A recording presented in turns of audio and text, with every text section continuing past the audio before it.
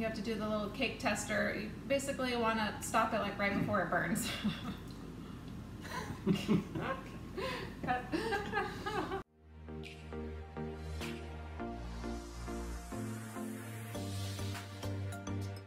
So today we are doing something different. We are going to show you how to make the best banana bread recipe ever.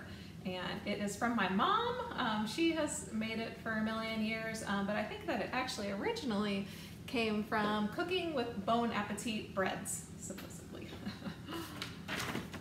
We'll flash all this up. We've got all our ingredients here. We've got them all here.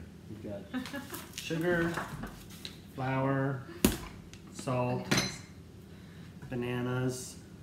So let's talk about ripe bananas.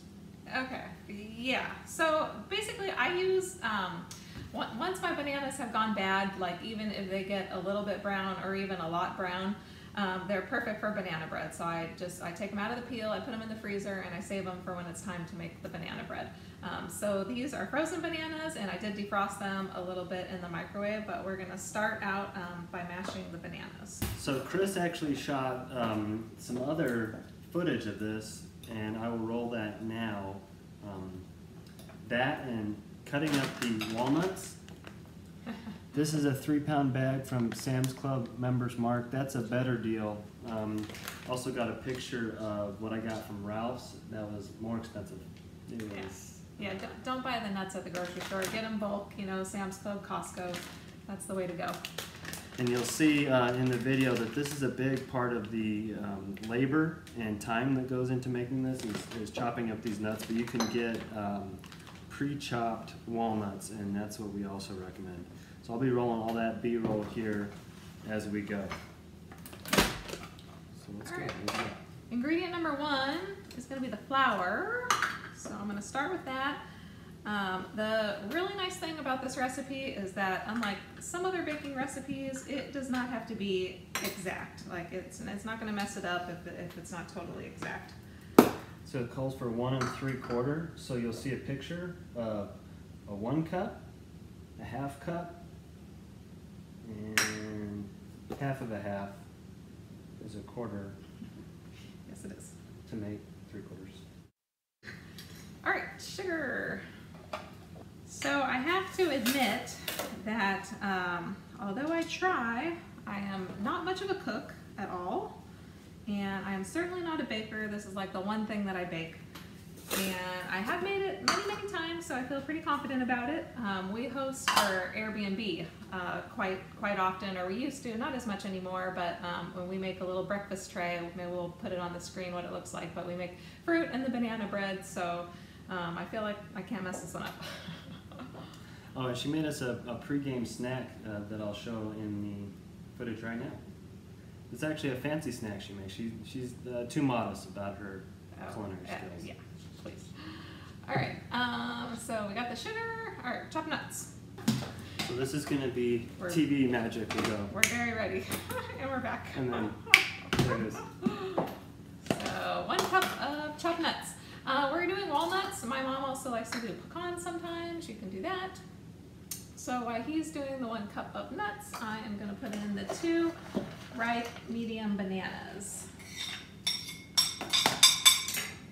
Oh, also in our chopped nuts shot, we've got a little appearance by Bobby. We got a little guest appearance from Bobby. Okay. So this is 2 eggs, just whisked. 2 eggs. Chris thought it would be better TV to show cracking and mixing eggs. You don't actually have to whisk them up, but it just felt like doing that for the shot. Chris got bored this weekend. All right, 1/2 cup of vegetable oil. And this one is the kind of funky one.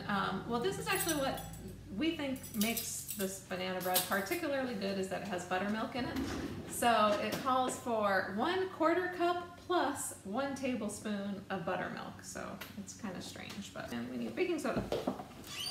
It's in the refrigerator. You can tell Chris makes this with me all the time.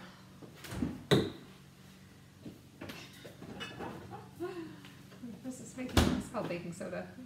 This is what makes the bread rise. I did one time forget to put the baking soda in the bread, and that will ruin the bread.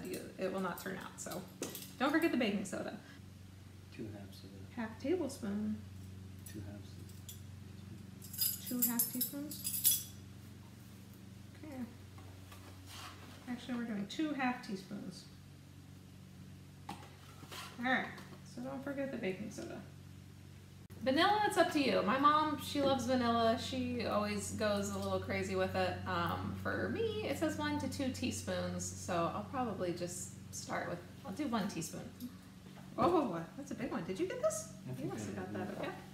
All right, so we're just gonna do the 1 teaspoon of vanilla. This is actually imitation vanilla. I really can't tell the difference. If you're a super foodie, you might wanna get the real one, but I don't know if you've noticed vanilla prices lately, but it is crazy. So we're going with imitation vanilla. I seriously think it was like $16 for like a little teeny tiny thing last time I checked the vanilla. It was crazy. So anyway, in goes the vanilla, and now we just need half teaspoon salt. Hello. Good job. All right, so now we're gonna mix, but while I mix, well, maybe honey, I'll have you mix, and then I will show them how to do, we're doing mini loaves. You can do a big loaf, but we're doing 3 mini loaves, which are also super great for gifts. So basically, you really want to do this over the trash, but I'm gonna try to do this here for you, but you spray them, you know, cooking spray. And I'm going to do them all. I've got a shot of me doing that, and it's not pretty. It's not pretty. All right, so I did a cooking spray to grease the pans, and then I just dump a little bit of flour in there in each of them.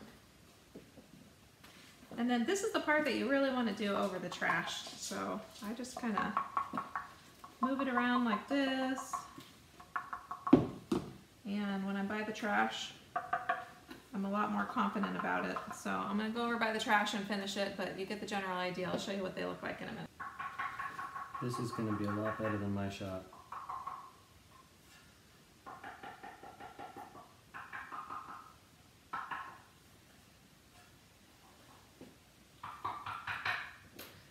That's better. That's even better. Jessica. Or this one. Oh yeah, see, you gotta get the sides good. I'll finish it. We need more flour. All right, so we're just about done. I just line up the 3 tins like as close as possible. We wanted to put it in this pretty bowl for you, but I recommend using, you know, one with a spout. Will make this a lot easier, but if you put the pans close together, you can just go from one to the other, and you just want to put an even amount in each one. Oh, do we have the oven preheating? Oh, no. Okay, so you want to preheat the oven to 325, which luckily is a low heat and it's not going to take very long. So then you just scrape the rest out.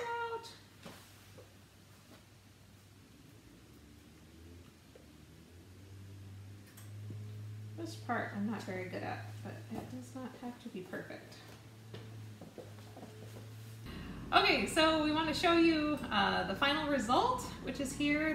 These little loaves, they're also great for gifts. You can put them in tins or wrap them in nice, you know, Christmas paper or whatever. And we loaded them into the oven, which we preheated at 325 degrees. So you just put them directly on the rack like that. And the time can vary. Like the recipe says 35 minutes, but I just kind of have to keep an eye on them because you have to do the little cake tester. You basically want to stop it like right before it burns.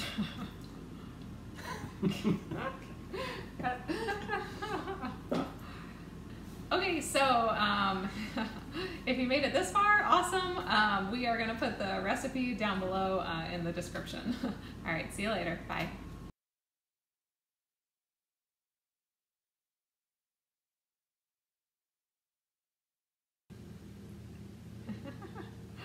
Ta-da! All right, so here comes the gardener. So we're gonna have to wrap up this video, but product right there. We made it yesterday. Super awesome gifts. You can put them in a cute tin. Yeah, here it comes. Break time. He was checking out, and they were looking at it, and they said that's not lettuce, it's cabbage. We'll cut all that. Call, comment, text if you want this recipe, or even if you're just thinking about moving to Murrieta. This is supposed to be about real estate.